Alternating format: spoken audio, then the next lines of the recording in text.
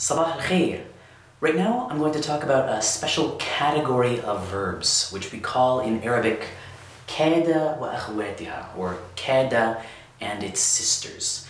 This is a category of verbs that includes several synonyms, meaning either to be about to or on the verge of, to almost do something, to hope for, or that something happens, and also to start or to begin.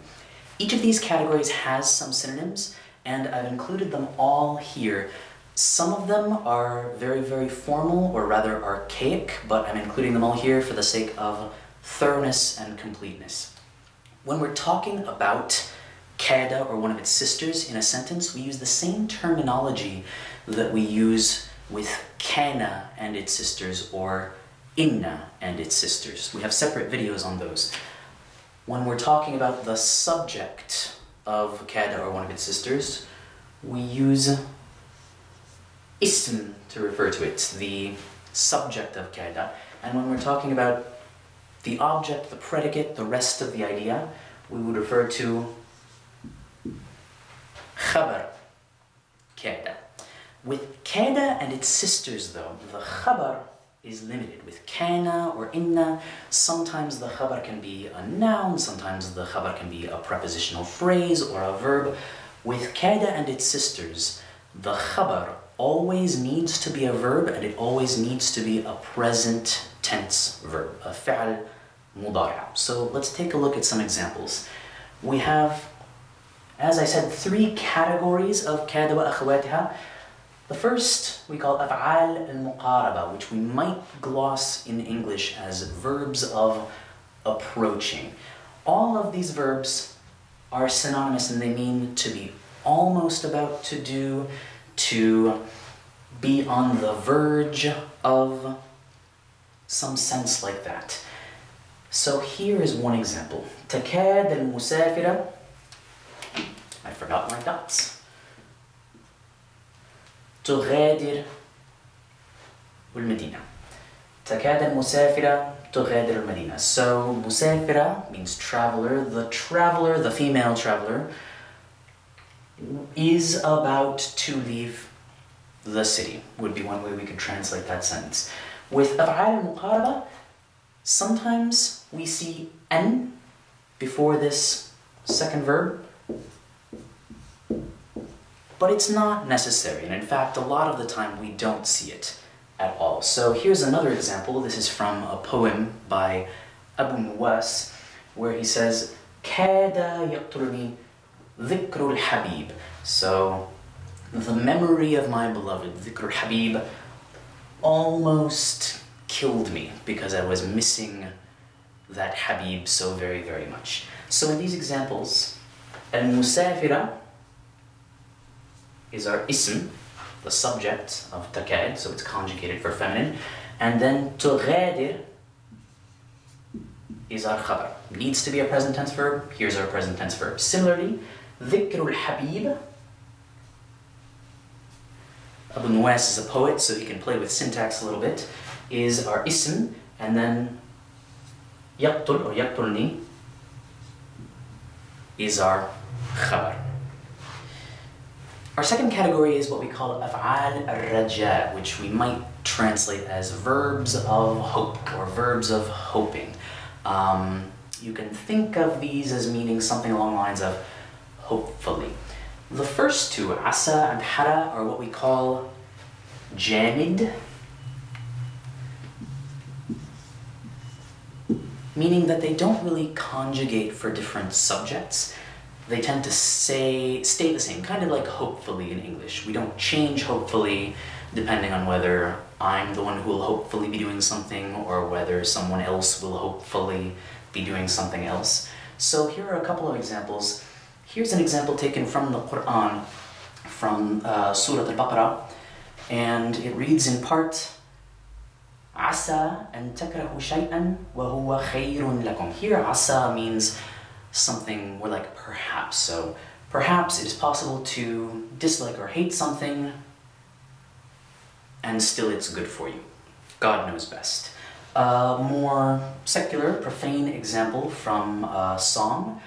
Asa Rabbi is the name of the song. Asa Rabbi يخليك لعيوني, meaning sort of hopefully, or may God, may Rabbi, my Lord, leave you for my eyes. Sort of a term of endearment. May God preserve you and keep you. إخلولق is our third فعل رجاء, and it is wonderfully, delightfully strange. It's not a verb that you're going to see much in contemporary usage. It's actually a Form 12 verb, which typically learners of Arabic don't even study unless they're concerning themselves very deliberately with certain kinds of old classical texts. But we're including it just in case someone tries to argue that it doesn't exist.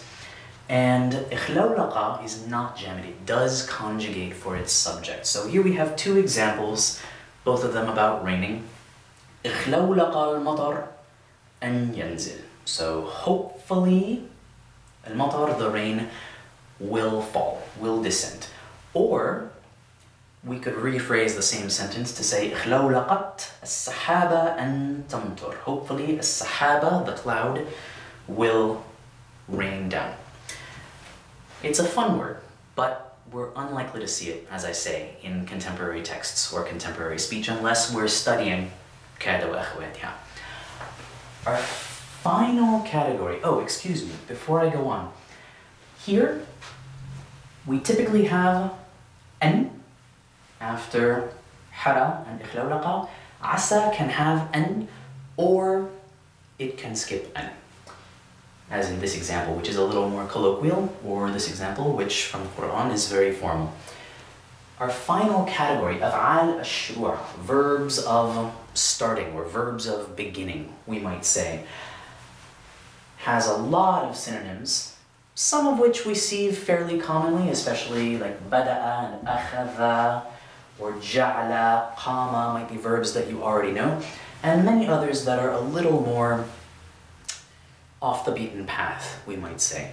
But they all mean functionally about the same thing, to begin or to start doing something. And we see these verbs a lot, especially in narration of stories. So if we were writing a story, we could say something like Bada'a al-walad yabki. The boy began to cry.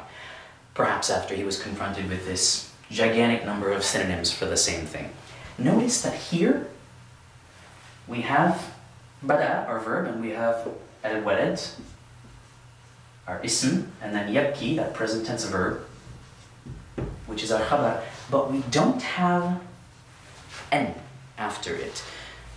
With a lot of other verbs, we use an to connect separate verbal ideas. Uridu an adhab ila al-bayt. But with all of these af'al shuru', we skip the n. We do not include it. Similarly, if we wanted to have a lighter note and say أخذت البنت تضحك, the girl began to laugh. أخذ and bada'a are synonyms, but this one is conjugated feminine for bint. And again, we have an ism, and then we have a khabar of a present tense verb, fa'al mudari', but we don't have an here. Again, we have a lot of options here, and some of them you're not going to see. So focus on remembering, especially the lack of n in sentences like this for beginning, and on focusing on the more commonly used synonyms like kaada, bada'a, akhadha. Those are words that we are actually likely to hear and that are very useful for narrating and for communicating our ideas.